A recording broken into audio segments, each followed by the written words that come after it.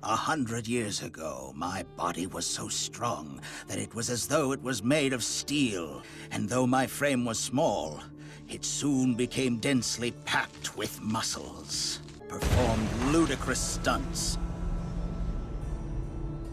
One day, I met a true master. He was what I then considered an old man, over 60 years old with barely any arm strength at all, and threw me to the ground. My strength lost to reason. That day, I abandoned all training gimmicks. I let go of my fixation with bodily strength.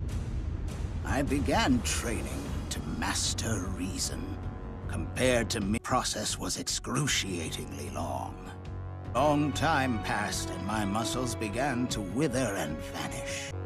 That was when I obtained mastery of reason.